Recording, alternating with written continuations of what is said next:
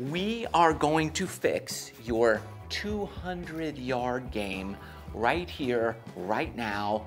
It's going to be better than ever. We're gonna get you so dialed in that you fear nothing from 200 yards. Right down the middle. That's what we want. Save you the most strokes available in your game. For starters, let's begin with the beginning.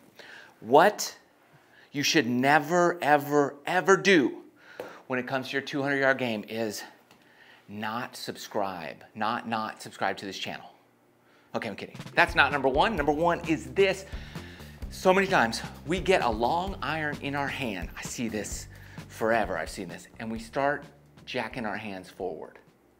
Hands forward is going to produce this type of shot.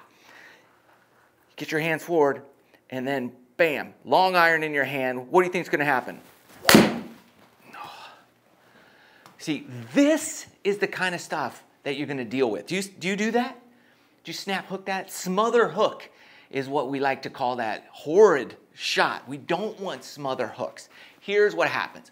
When you start putting your hands forward, okay, one, well, it opens up the face, and your hands forward with an open face looks horrible to your eye. So what you do is you square the face. But in reality, when your hands are that far forward and you square the face, you've just turned your long iron, 4-iron here, into like a driver, loft-wise. And that's worse than a 1-iron. So you got these hands forward, you got that face shut. Now what do? Now you're in like no chance land. And we don't want you to be in no chance land. We want you to be in no problem land. So here's what you're gonna do. You guessed it. Don't do this.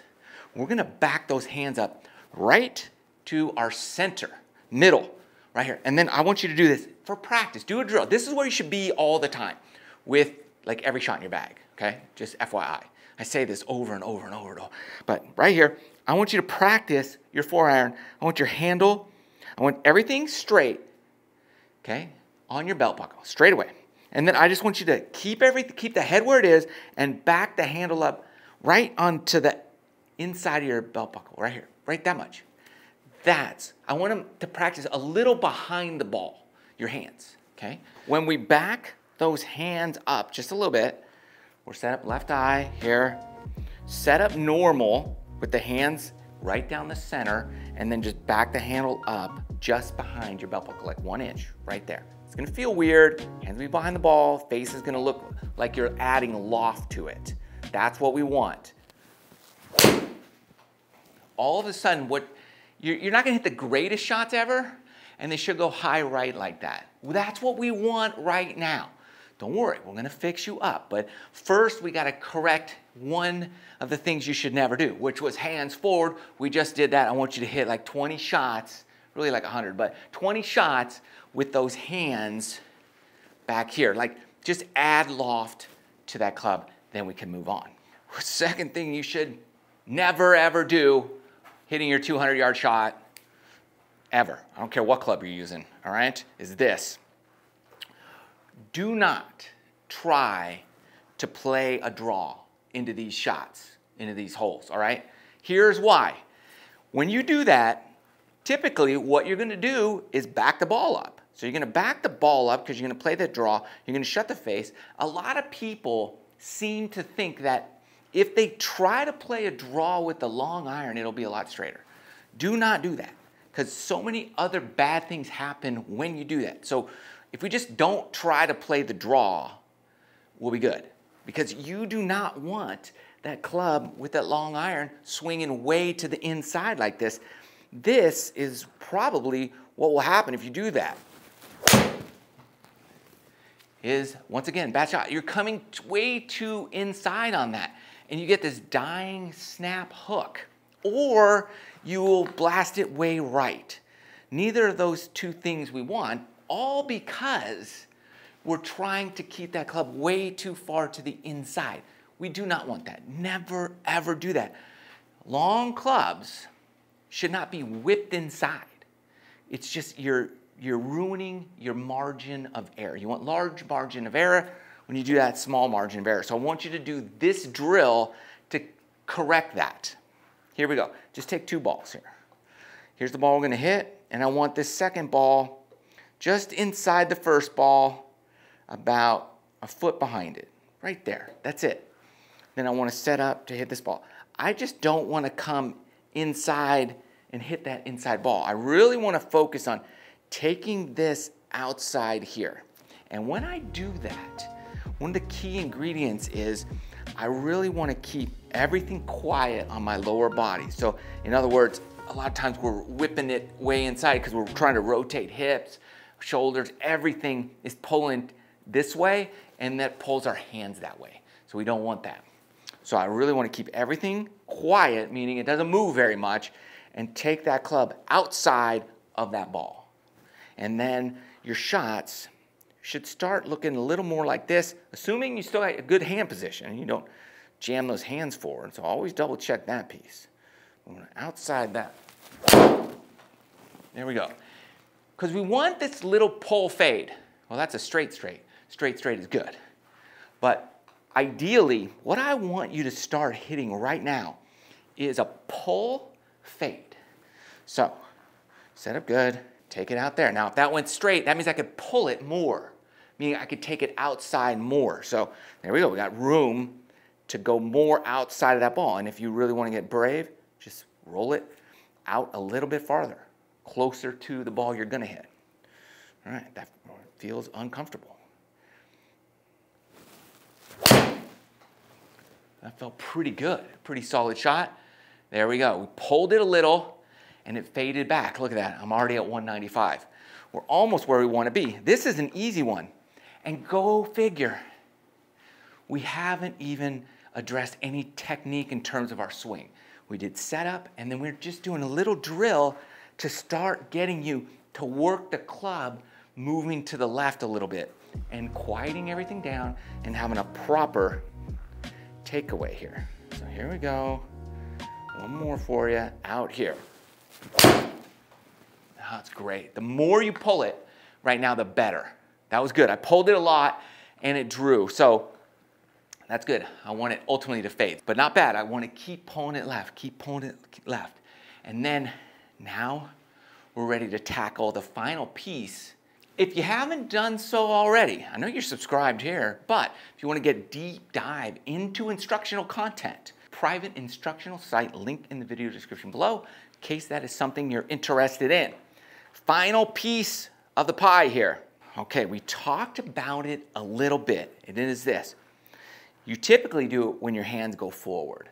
You start shutting that face. So what we did was we moved those hands back. We even added loft for our practice drill, which is great. Now, you're going to be tempted to square that face. What I want you to do is this drill, though. I do not want the face ultimately square when you hit it. I want you to have a slight open face when you make contact with the ball. This is going to be a game changer because what you're going to do is start utilizing the sole and bounce of this club. You really want that to engage with the ground, not the leading edge. So the more we can get used to the sole and the bounce of the 4-iron, yes, it does have bounce on it, okay? And it's probably got 12 degrees of bounce. A lot, actually. And so we want to open up that club face and practice hitting shots with an open face. So hands, everything great. I want you to open the face. Previously, we added loft. Here, I want hands in the middle, and I want you to open the face about that much. It's going to look like you're going to shank that thing, but don't worry. Just have faith. Practice everything you just did, taking it out here, pulling it. You're going to hopefully hit this high cutter. That's what you want to practice, is this guy. What you're doing is getting comfortable using the sole of this club and feeling it glide through the earth. Good ball position, hands perfect. Open that face even more this time. Keep opening it up. What this does when you open it up, it forces you to come and swing out to the left here, which means you're going to get the club head in front of your hands here, and then you're gonna be turning through just as you should when we put it all together here in a second. But this is forcing you to do certain things that you need to do to execute the 200-yard game. Oh, that felt really good. And I'm feeling, yeah, that's what we want. When the high right, I'm feeling the back of the club hit the ground. And do that like 20 shots. Now you're ready to dominate the 200-yard game. Here's what you're gonna do. You don't even have to do anything. Remember, we didn't work on technique. We changed a couple setup things, and we did a couple drills, which ultimately changed your technique. And ultimately, really, what it changed was your feel and your confidence. So now you're ready to go. Now you set up, and you are ready to do everything you just practiced. When you take it away, that's the only thing that you're gonna focus on is that takeaway. Just visualize that ball being out there. Take it out here and feel the soul gliding through the earth. That's kind of the secret sauce of golf. Feel the soul gliding through the earth.